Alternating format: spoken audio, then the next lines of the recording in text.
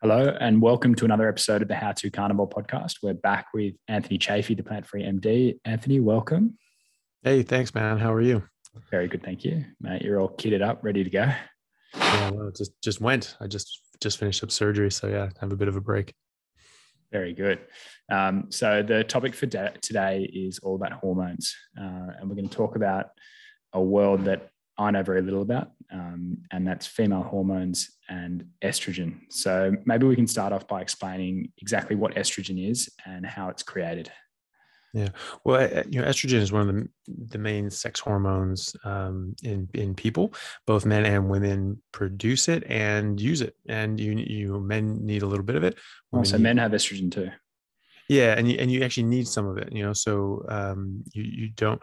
People will think about like bodybuilders and other people. Well, obviously you can take exogenous estrogen and try to change your body features, or if someone is taking other hormones that can mess with your testosterone, your estrogen, and so you have to take different drugs to modulate these. But you actually do need some estrogen. Estrogen is actually very important Wait, so are for you men as saying well. that like a bodybuilder who's taking exogenous testosterone might also need estrogen to sort of No, balance? no, no, no, no. The opposite. So some Oh, of that testosterone can get converted into estrogen. So they have to take estrogen blockers. So like things that will block the conversion of testosterone into estrogen, because we all start out with testosterone and then it gets converted into estrogen. So even women don't just make estrogen; they make testosterone, which is then converted into estrogen. okay. And so yeah, and so if you're taking just buttloads of testosterone, a portion of that can be converted into estrogen, and then you get those sort of different sorts of issues related to high estrogen in men. Right. Okay. Yeah. So and that's so that's one of the sex hormones. Obviously, there's testosterone, and then there's progesterone for women. And these all have to be in a very, very specific and ordered balance, or else you aren't going to be in perfect health. And there's tons of other hormones as well, but just specifically for reproductive health, these are very, very important. For women, obviously estrogen and progesterone are your main ones, but you actually Mm. do still need a bit of testosterone. The problem comes when that goes out of balance, because as we mentioned in the female fertility episode, um, and I'm talking about PCOS, the conversion of testosterone to estrogen happens in the ovaries, but when you have high insulin levels, you'll actually block that conversion. So insulin will block that conversion from testosterone into estrogen. And so, Not good. yeah, no, not good. So women will have much higher levels of testosterone than they actually want. And then they'll have much lower levels of estrogen than they actually want. And this can have quite a lot of problems, and people can develop PCOS, and which is one of the leading causes of infertility in women, but it also Mm. causes a lot of other problems. So you can gain weight, you can have what's called hirsutism, which is they inappropriately grow hair on their face and their back, or other places as well that you would typically see in men and not women. So that's obviously not desirable in many cases, in most cases, just from an appearance point of view, but you also feel like crap. Yeah. And when you're not getting your period and you're not able to conceive, that's a very baseline level of health. That's sort of a canary in the coal mine, that things are wrong, and your body's just basically saying, nope, we're not going to subject ourselves to creating another life, because there's something, things are too far out of whack. It's not going to work. So things just sort of shut off. And so that's what you see. And so you see there's Dr. Kiltz, who's been a reproductive been in reproductive endocrinology for decades, and he's been a carnivore for over a decade, and he actually incorporates this into his practice, getting women healthy and able to conceive, How men good. as well. Dr. Ken Berry actually in one of his videos talks about how when he would get women just on a ketogenic diet, they would have much better health in general, but also reproductive health. And he actually would have a few women actually came in who they were in menopause, and all of a sudden they come back and they're pregnant and they're pissed. So they're like, what did you do to me? Well, they've been so healthy that they came out of menopause and had a kid. And so, it's very surprising when you're 50 and you've been in menopause for 5 years and all of a sudden you're pregnant.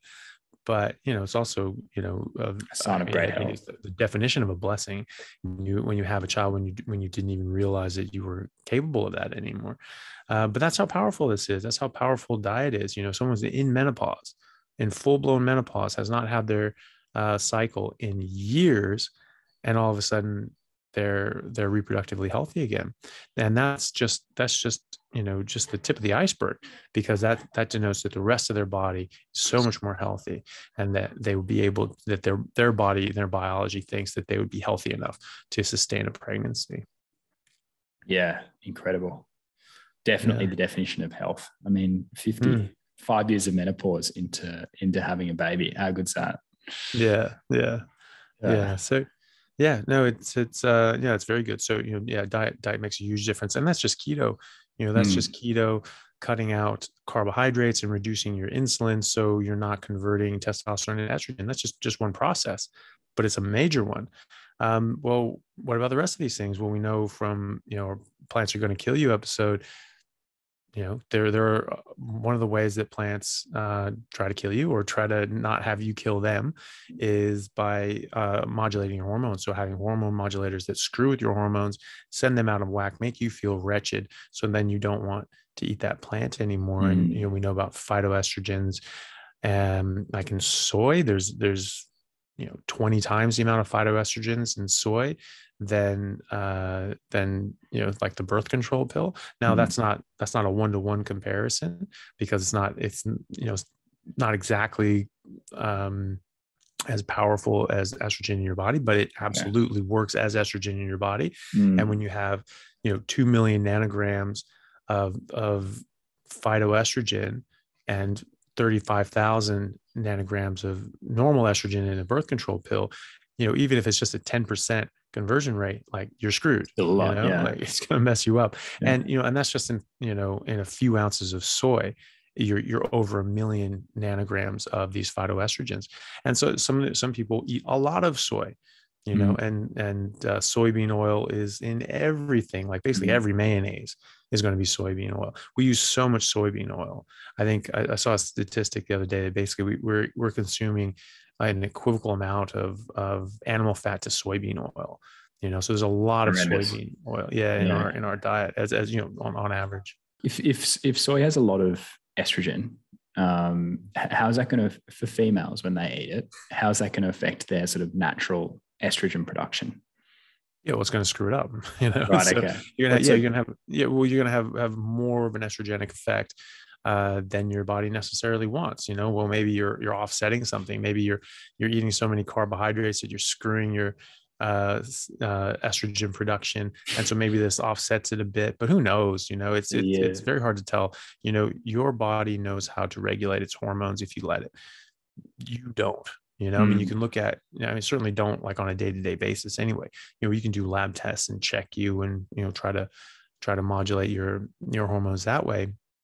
And you can do that with some success, but it's not going to be part of the whole big picture.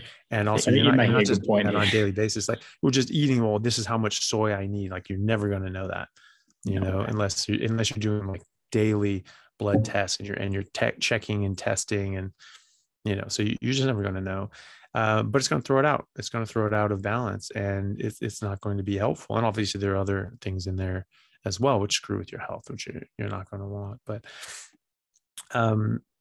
so that's a major thing is, just doing keto are taking people out of menopause.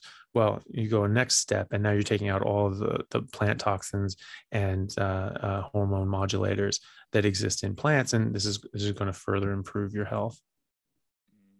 Yeah, I think you make a good point about like people's estrogen production's getting stuffed around by too much carbohydrate consumption, and then they're like, okay, that's cool. I'll just eat these sort of exogenous Yeah. Estrogen Yeah. from eating things like Yeah. bulk soy. Well, it could be, that women like, some women would like tofu. Maybe that makes them feel better if they're in that position. Could be.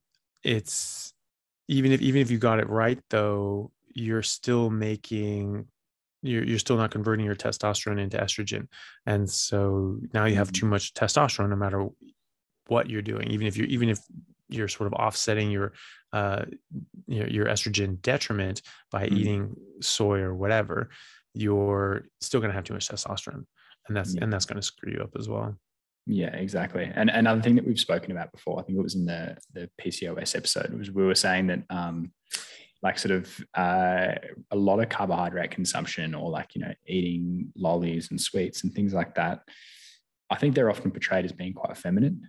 But being addicted to sugar and having your blood sugar spike all the time throughout the day is making you way less feminine, because it's stopping you from converting that testosterone into estrogen, Yeah. Well, it's certainly screwing with your female hormones anyway,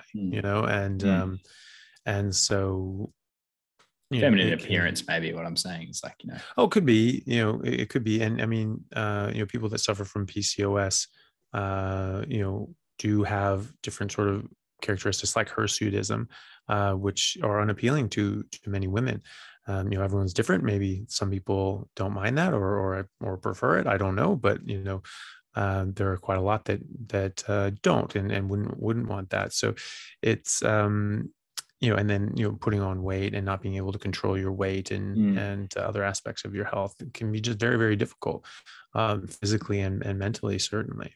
Yeah. So perhaps the best thing you can do is go and eat a steak and bacon absolutely. and eggs and all that sort of stuff that, blokes on the barbecue. Women need steak and meat and proper nutrition as much as men do. Well, exactly right. And obviously, because we are one species, and I mean, what example can you find where the females and males of the same species have different diets? Yeah. Because people ask me, well, is this diet good for women too? I don't want to get all big and bulky like a man. It's like, this isn't man juice. No, absolutely not. This is just turn you into a dude. This is just food for humans. And so, female lions eat the same things male lions. Female badgers eat the same thing as male badgers, and so on. It's just like, it's a species thing. It's not a male female thing. And so they absolutely need exactly the same food that we do. Maybe not as much if they're smaller, but and not being as physically active, but they still need, it's the same food. Yeah, absolutely. And also, just very importantly for hormonal health is cholesterol. Cholesterol is so vilified, but it is absolutely vital, to the point that we make cholesterol ourselves, but we only make 70% of the cholesterol we need. Right. Okay. Right. And that's 70% of the cholesterol we need. And that's sort of as figured out as decided by people who thought that cholesterol was bad for you. So maybe we actually need a lot more. Probably need a lot more. Yeah. Yeah, exactly. So it could be actually that we would benefit from more than that. But either way, it is indisputable. It's just a hard fact that cholesterol is a precursor for testosterone, estrogen, progestogens, mineralocorticoids, steroids, and glucocorticoid steroids. These are the steroid hormones that are made in your adrenal glands, like cortisol. Very important. You die without these things, and you're miserable before you die. They all come from cholesterol. And so you have to have cholesterol. You have to have enough cholesterol to make the hormones that you need. And then you need other things being in balance so that you're able to utilize and convert and use those hormones to the best that your body can in the way that your body wants to. But cholesterol is in everything else. I mean, it's what bile is a component of cholesterol has a component in bile. Every single cell in your body, the membrane is cholesterol. It's somewhere between 40 and 60% of the surface of your membrane is just cholesterol. That's like the skin around the cell, if you will. And then everything else, you have proteins and everything stuck into that. Cholesterol is vital. You absolutely need cholesterol, and for your brain as well. So so that's very, very important. And we've been told that, fat's bad, fat makes you fat. And particularly, young girls or women will, not want to be fat, and so they'll avoid that, and they're going to screw their hormonal health, and they're going to screw their hormonal health going through puberty, which is not the time you want to screw with your hormones No, definitely when your not. body's developing like that. And so, once you go through that and you finish your developing, you're set. Like you can optimize where you ended up, but you ended up in a different place. Just simple as that. Like you didn't develop the way that your body was set up genetically to develop. And you can be perfectly happy and healthy. I think we both are. Like I didn't developed my genetic potential or to what my genes had set out for me, because I didn't eat a perfect diet when I was breastfeeding and young, and in late adolescence. It wasn't until early adulthood that I started eating exclusively meat, and I wasn't eating enough fat either, because fat's bad for you. So, that's what I thought as well. And so I still ate fat, but I didn't eat as much. I would go for leaner cuts often. Did you used to cut it off your steak? Sometimes. I Sometimes, I wasn't sure. Is this good for me or not? I know it tastes good, but I don't know if I should be eating this. Yeah, I would. I would sometimes. Yeah, and I even had to, when I started doing this again, and knew more about what I was doing and why I was doing it. I still like automatically was cutting off the fat, and so I had to say to myself, like, what am I doing? Like, no, like I trust the research, I trust the data.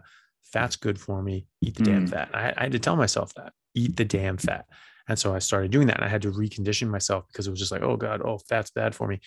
And so you sort of, that taste, even though it's enjoyable, sort of repulses you at the same time. Exactly. And Yeah. but it's a conditioned response.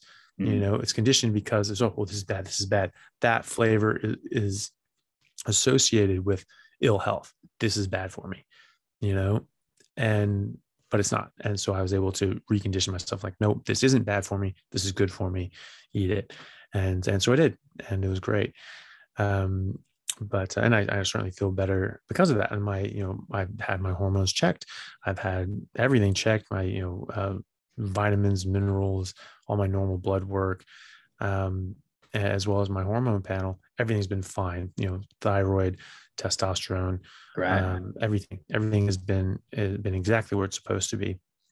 And and there's also studies and data that show that regardless of what your testosterone is, your body can either utilize it more effectively or less effectively, depending on, again, what you're eating. So carnitine has been shown to do a lot of things in your body. First of all, it's very important for your brain's development, your neuronal development.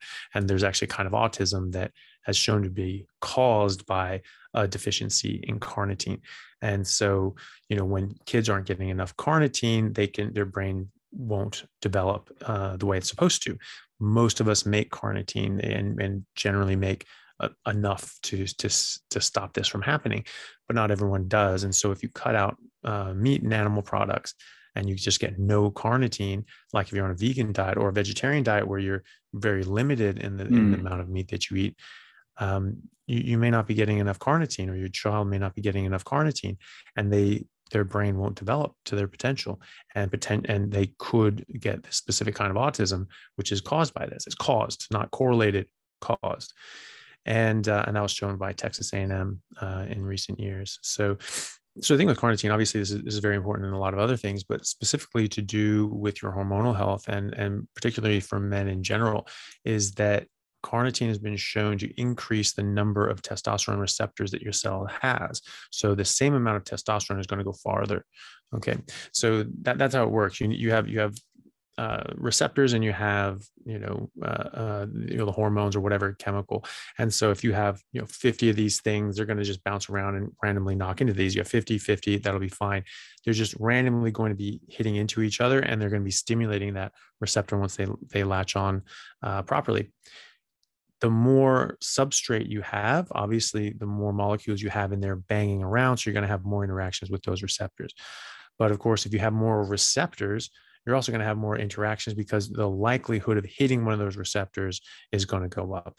And so what, you can optimize your testosterone by having more testosterone, but you can also have more receptors, and then the testosterone that you have works better. It just does more of its thing.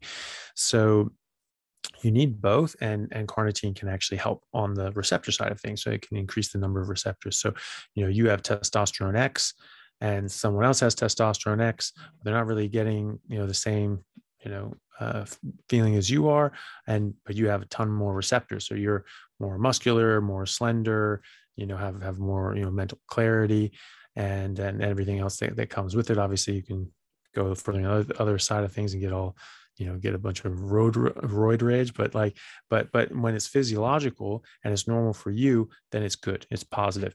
And so when you're not getting enough of that, you don't feel as good, and you aren't as healthy. So carnitine is very important in that as well. And so that's, again, just something that comes from eating animals, and red meat in particular. There's a ton of carnitine in red meat. And there is some carnitine in other things, but there's a lot in red meat. And so people that eat red meat, they're going to, again, optimize their hormones even more. Fantastic.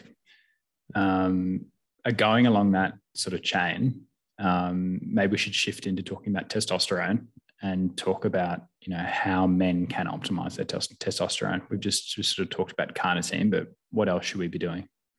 Yeah. So, I mean, and exactly right. This is about optimization. We're not saying we need absolutely more of this. We're trying to get our bodies physiological for our systems. We're not trying to get super, at least I'm not trying to get super physiological. Or I don't encourage that in people either, because you can get, just as many problems from doing that as you can from not having enough. So it's about optimizing, and there are so many different things that come into that. And just speaking generally, being on the diet of that's biologically appropriate, that your body was designed to eat, obviously is going to optimize that. And being optimal is the key word there, not massive numbers, because more isn't always better, And so it's all about optimization. And there are a lot of reasons for this that we probably won't be able to cover in just one talk. And certainly, I don't know all of them. I don't think, no one knows all of them yet either. But when you eat biologically appropriate diet, your hormones are going to be optimized. That's just all there is to it. And so regardless of what's happening, regardless of the mechanisms, it will be optimal. You can take that to the bank.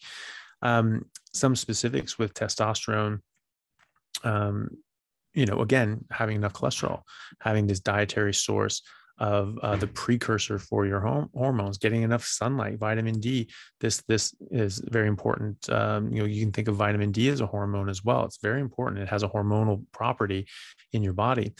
But then there's just simple things. So even people that aren't doing keto or aren't doing carnivore, you can actually increase your testosterone and your human growth hormone, which is very, very important for multiple different processes in your body. And it's one of those things that you have like in these anti-aging clinics where they optimize hormones and optimize health so that people sort of look younger, feel better.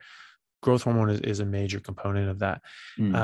A very simple way of increasing your growth hormone and your testosterone in men, even if you're, and probably especially if you're eating a standard American diet or standard Australian diet, is just by fasting, doing fasts, and doing even just intermittent fasting. If you just go into like an intermittent fast with like an 8-hour window, or you can eat throughout the day and you basically eat on alternate days. So you just some form of some pattern of fasting. Yep.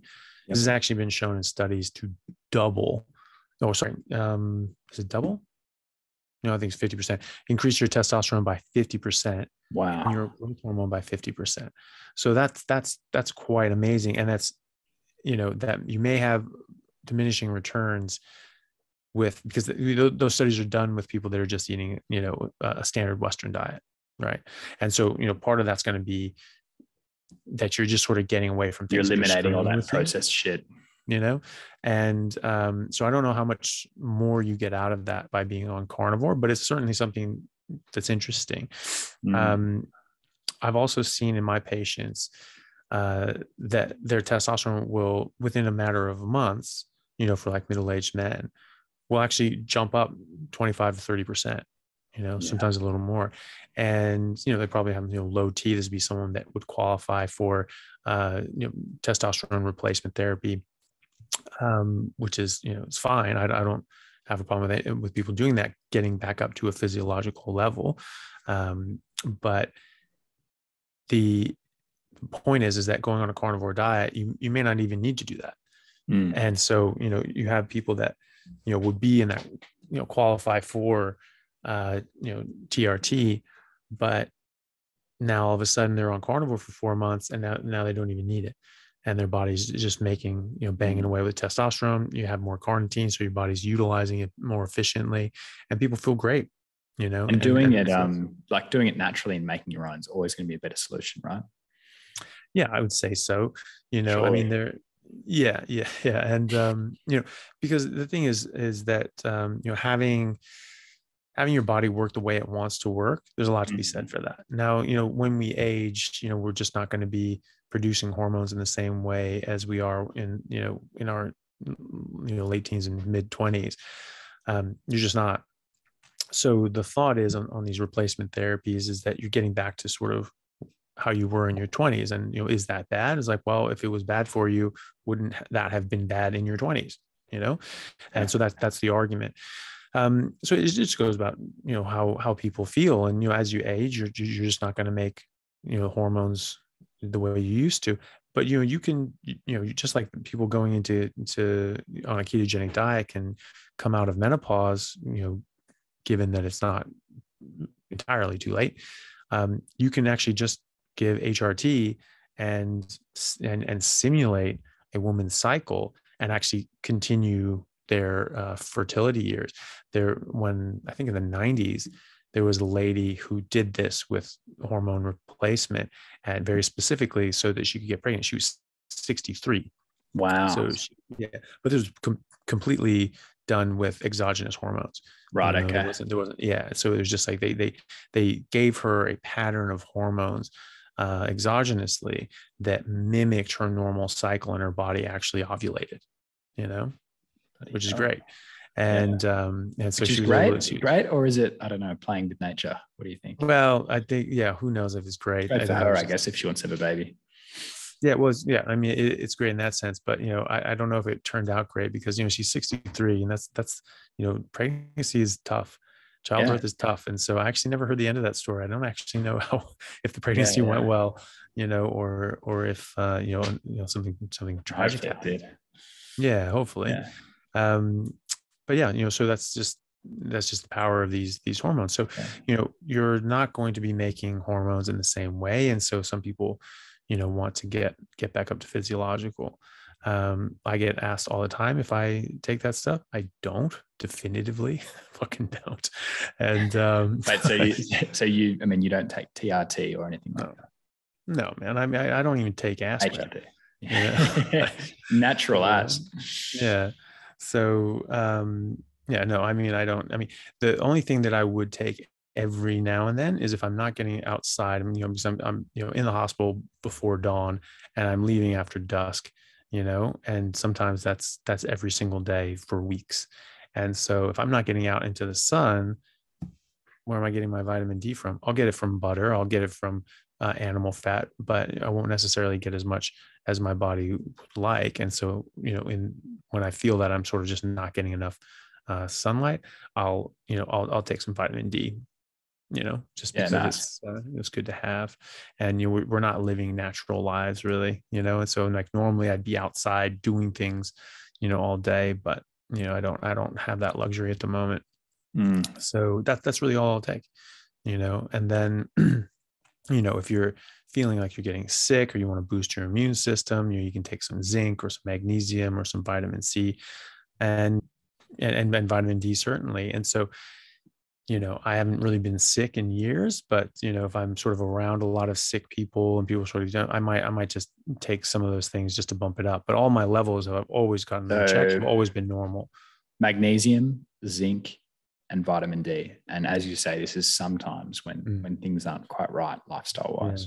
Yeah. And some vitamin C as well, but not all that much. You don't need to take that much. So that's sort of a cocktail that's sort of become popular in some medical circles to do with COVID when that started being a thing. And there were studies actually even published by the CDC that if you get your vitamin D level above a pretty normal level, the mortality rate effectively goes to 0. That's published by the CDC. You can look that up. And then if you basically get double that, up to a high normal sort of level of vitamin D, the morbidity rate of the coronavirus effectively goes to 0. So you don't even get any like long COVID or any sort of serious long-term side effects. Dude, I'm so glad we had the whole world shut down for 2 years because of this thing. Yeah, just because people didn't want to get out in the sun, and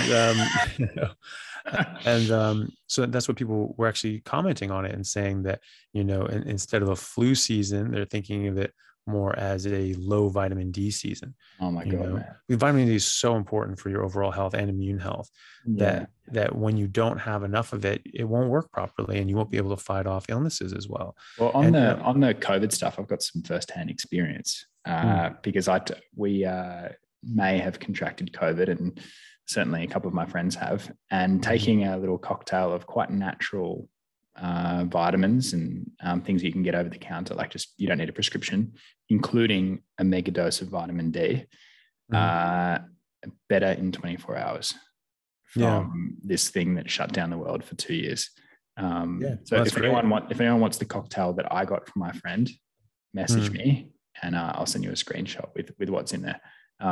It freaking works. Yeah. Yeah. Well, and that's one of the things that, they'll give in hospitals as well. In the places that do well with this, because some of the times they're giving medicines that don't work. It's all just ad hoc. People are just treating this in very different ways. They're and they're having very different results as you would expect.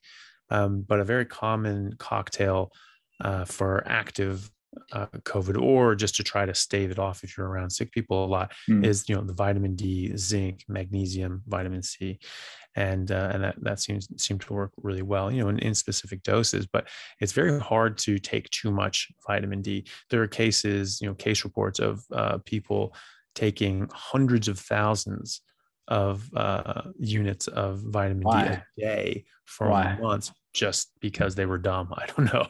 You'd have to take so much to do that. Just like half a handful of pills. So I don't know why you got COVID bad. Well, it wasn't during COVID. It was before, but they had actually no discernible side effects from it. So I'm sure there are. Eventually, water will kill you, but from drinking water, obviously drowning will kill you right away. But but just from consuming and imbibing water, you'll die eventually with about 50 gallons worth. But vitamin D at some point would almost beg your belief if it wasn't toxic at some point. But whatever that toxic point is, it's way out there, because there are people taking way too much vitamin D for way too long, and they're not having problems. They're still kicking. And so other things you can have more of a problem with. But so vitamin D is a massive one, and you should think of that as a hormone. It is a hormone, and it's a precursor to hormones. And so, this is something that's very, very important for your overall health and your immune health. So not getting outside and covering yourself with sunscreen, probably not a good idea. Yeah. Well, if, as you said in the plants are trying to kill you episode, there are certain things like photosensitizers in plants in certain plants that will make you more sensitive to UV light, will make you burn more easily and make that burn be more damaging to your DNA and potentially precipitate, cancer or other sorts of skin damage, and down the track cause more problems. So, we know that. And when you're not eating that sort of stuff, your body's going to be much more healthy. Your skin's going to be much more healthy. It's just going to look more healthy as well. It's going to be softer. It's going to be, thicker, firmer collagen, and it's just going to be nicer, more youthful skin. And it's going to hold up better in the sunlight. I mean, animals live outside. We're animals. We didn't evolve in a box, and we certainly didn't evolve in the building. The sun's good for you. But if you are eating things that make you sensitive to sunlight and cause damage, it's still good for you. It's just that the plants are bad for you, and the plants are screwing with a natural, healthy process. Yeah. The sun didn't all of a sudden become unhealthy. It's the plants that are unhealthy and using something healthy to screw with you. But sunlight's actually still good for you. Yeah. So you only need the sunscreen because you're eating the plants. And it's a bit like what we were saying with the estrogen before. It's like you only need the tofu and the soybeans because your estrogen is all over the place. It's not root cause stuff. Question for you. So now that I'm 30 and I'm starting to think about my testosterone, when I optimize my testosterone, which I think I'm pretty close to doing, because I go out in the sun, I eat a lot of steak. I'm basically carnivore. What can I expect? Like, what are the benefits of having optimized testosterone? Oh, well, you'll have, more, muscle bone density. You'll have, more mental clarity. You'll have more energy. You'll have more, obviously, sexual vigor and drive.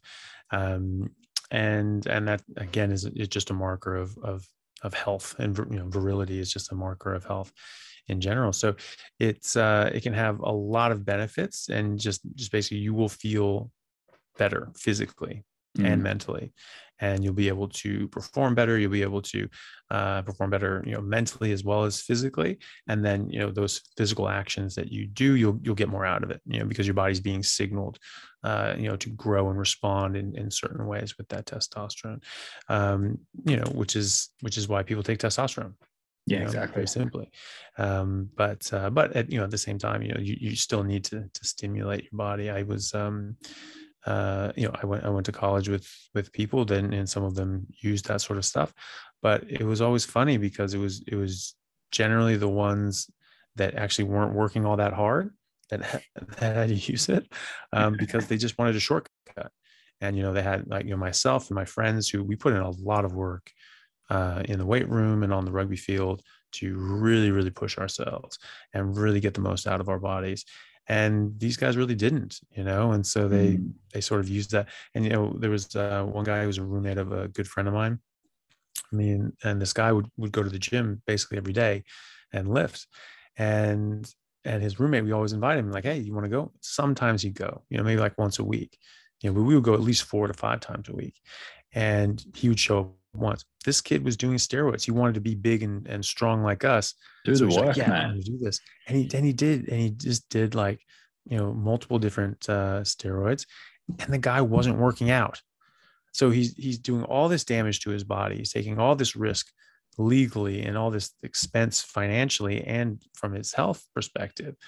And he's not even doing anything with it. So the guy did this for months.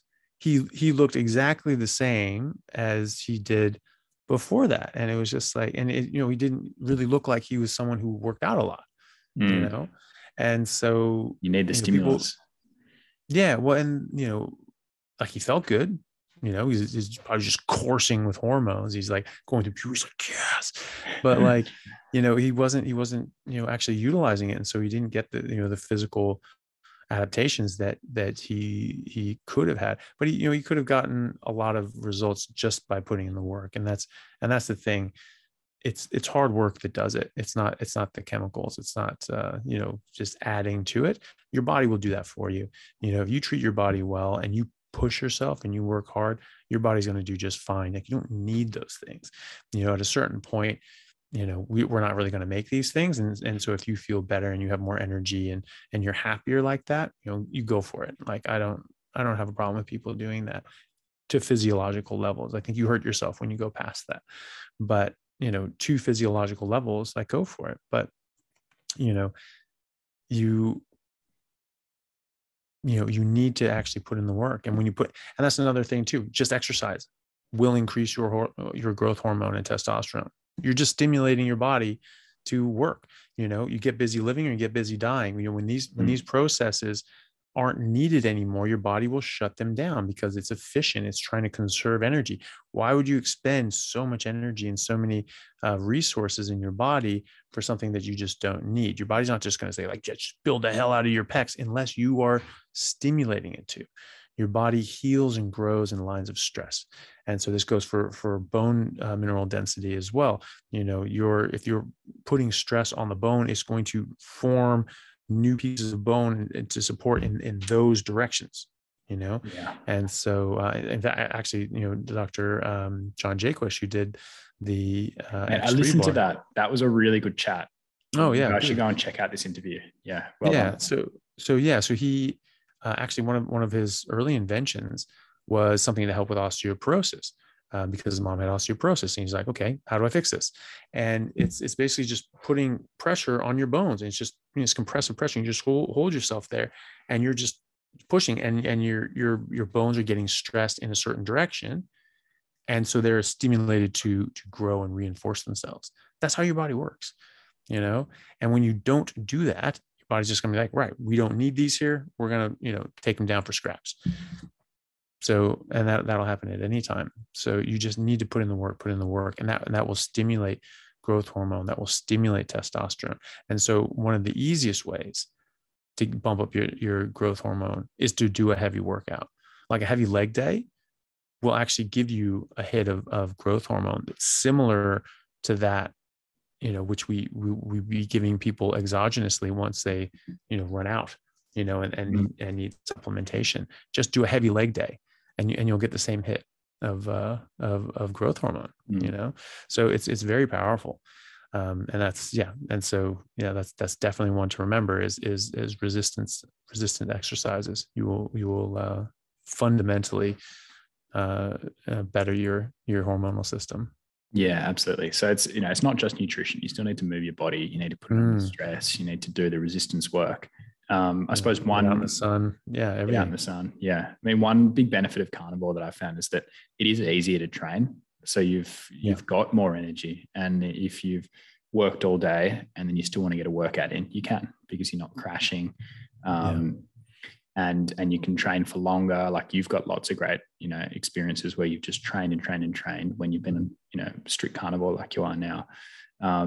So yeah, you still need to train, but training is more pleasurable. There's less inflammation in your body, so it doesn't hurt as much. There's less like arthritis, sore knees, all that sort of thing. It's more enjoyable. Yeah, no, it definitely is. And, when I talk about our metabolism being optimal when you're on a carnivore diet or even ketogenic diet, you're going to be in the optimal metabolic state.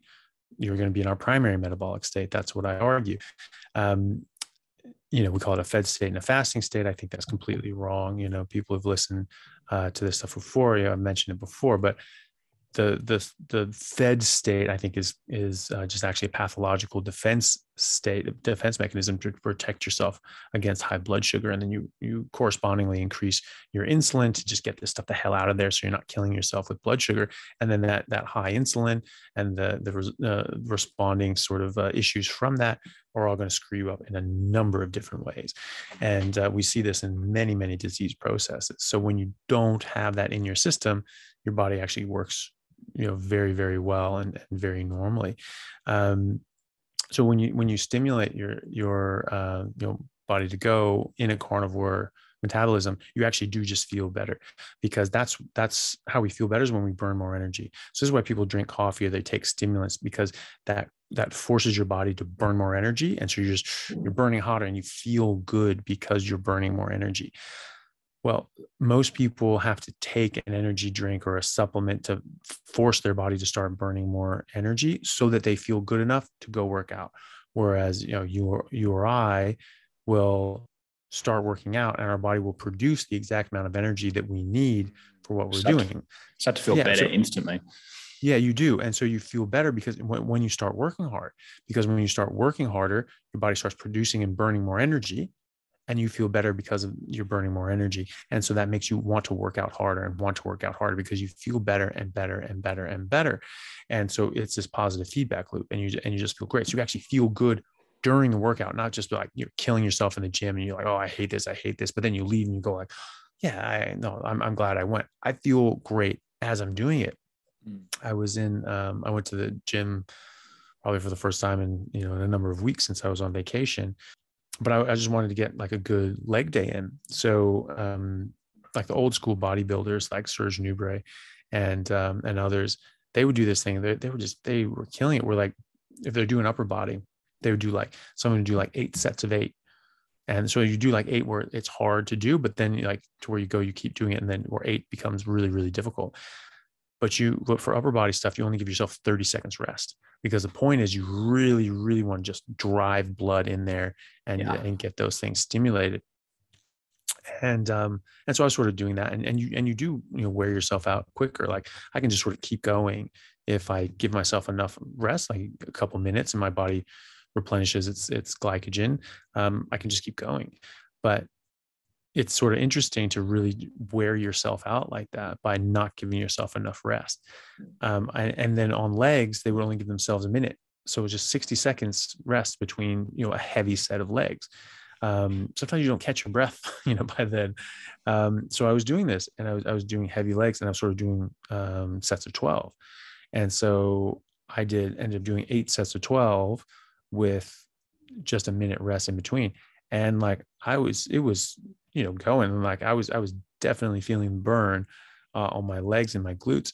And I finished that up, and it was a tough workout, and I felt great doing it. I really liked it. Normally, when I hadn't done legs in months, probably, I'd just be crippled right now. I would not be able to sit down. I'd just be like in agony. I wouldn't be able to walk properly. I feel fine, Yeah. There's actually no problem. Like I definitely feel like my legs are saying like, yeah, we worked a lot. We need to heal here, but they don't hurt. They're not sore. They're not stiff. And so, that is fantastic. And you just, that little thing, you feel better during your workout, but also you don't have the same recovery and pain and agony that you get after your workout, which is, I think is amazing. Yeah, the fast recovery. It means you can train every day. It's not like, some people go to the gym once a week to do legs. You can literally do some form of legs every day, which is awesome. Yeah. So think about how much better your results are going to be and how much more you're going to enjoy working out if you can push it, get a heap of blood flow, and the next day, good to go. Yeah. And that's it. Because a lot of people get quite nervous about exercising, because they're like, well, I haven't worked out in a while. I don't want to be sore. Well, you don't have that problem anymore. My dad was telling me he had a friend of his who was older than he was, sort of like, late middle age. And he wanted to get back in the gym, and he went to a personal trainer and said, hey, look, I haven't worked out in a long time. Just go easy on me. I want to ease into this. I want to get going, but just ease into me. And the guy like really just pushed him. It was like a drill sergeant sort of guy. And he was just, his whole body just like couldn't get out of bed the next day. He's like, yeah, screw that guy, and, he never went back because, he was so sore. That doesn't exist if you don't eat this crap. And, it's very hard for people to believe, but all you have to do is do it. Just try it, stop eating that crap for 2 weeks. You will not be able to get sore. I guarantee you. It just doesn't happen.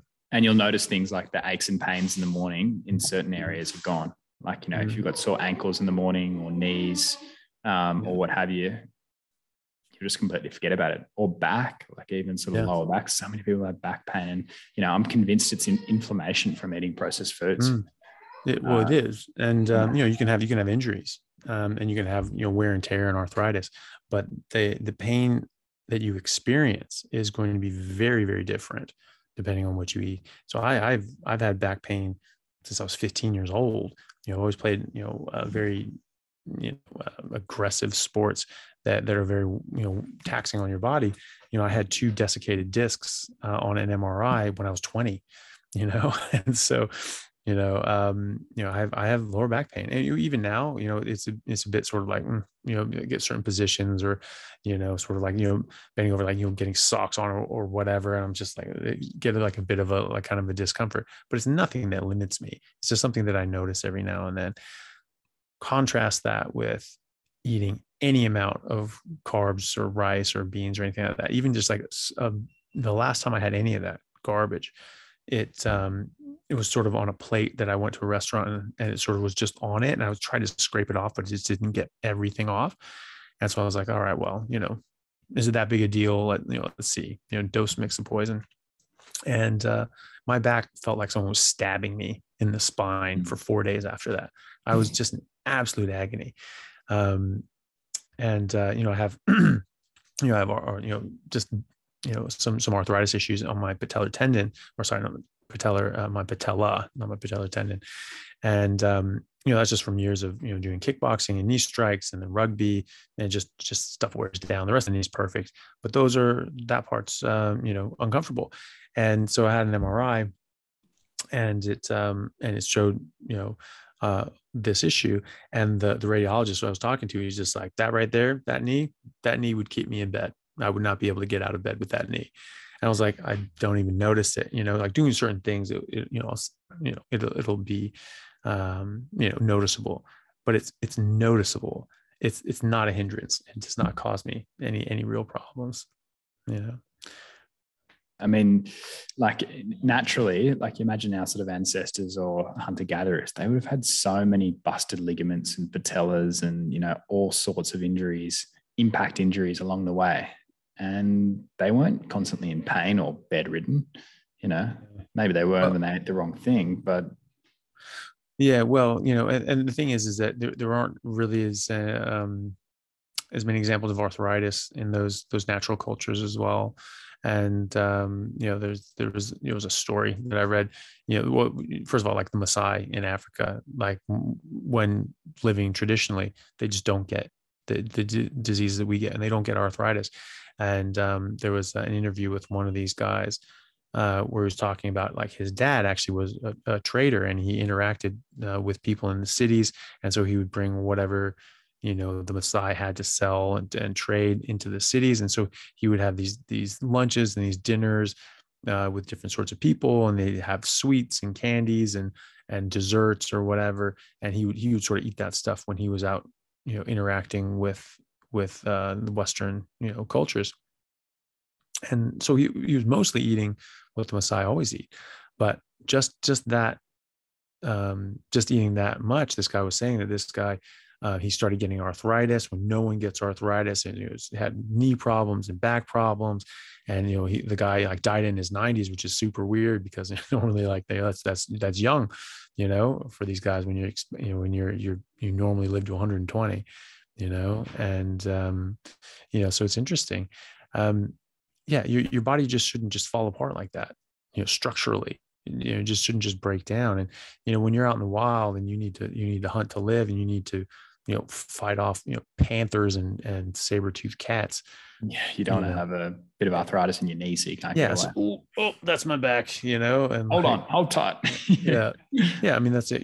That's your lunch at that point. Yeah, exactly right. So, yeah, and people don't realize this. They think that people just broke down and just died so early and so young. It's not true.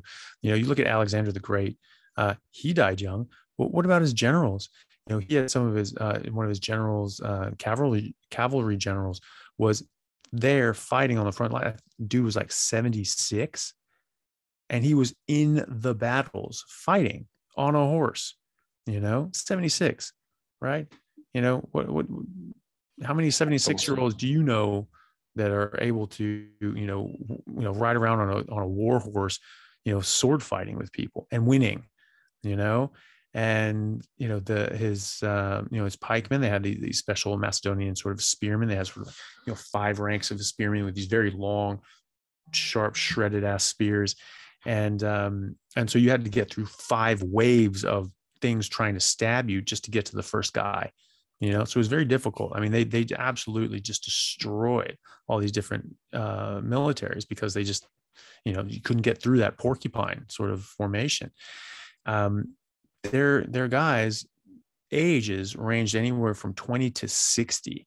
Wow. You know, so you had 60-year-olds there with I think it was like a 14 or 16-foot long spear with a heavy weight at the back and a big, like 5-foot long blade at the front, you know, and that's not light, you know, and you're there in formation, you know, stabbing the hell out of people and doing this, you know, time after time after time for years, and in their 60s, you know what I mean? And, you know, generals in their 70s going around fighting on the front lines. So, you know, our bodies are actually designed to hold up a lot better than we give them credit for. And it's not like Alexander the Great, you know, and his warriors were all carnivores. You know, they probably ate a lot of meat. You know, the Greeks knew that meat was very important, but, you know, they would eat other things as well. And so, you know, we just are really on the other side of that, where we're eating so much of this toxic junk that, you know, we just think it's normal for the body just to break down and crumble to dust. Totally. All right. I think that's a good place to wrap up. Great combo on hormones. We went all over the place. Bottom line, get your hormone health right, because there's a wonderful life out there to be lived if you do get it in check. Yeah.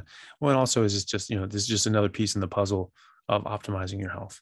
You know, your health is going to be optimized if you're eating optimally and you're giving your body exactly what it needs to run optimally, and you're not introducing a lot of harmful substances that are going to detract from that. And so this is just another piece of that puzzle, showing that this is how these certain things can help optimize your hormonal health. But it's doing so many other things as well to optimize your health in other ways. And so that's really what it's about. And if people want to do something outside of that, I'm happy for you if you want to do whatever you want to do. I'm just trying to tell people what I think the evidence shows to be optimal. And so if you want optimal, this is what I think it is. And you can try it for yourself and see what you think. That's how I feel the best. And so that's what I do. And if someone wants to do that, that's great. And if they don't want to do that, that's fine. You know, we're just trying to give people information and help them make a good decision for themselves. Awesome. All right. Thanks, Anthony. Cool. No problem. Thank you.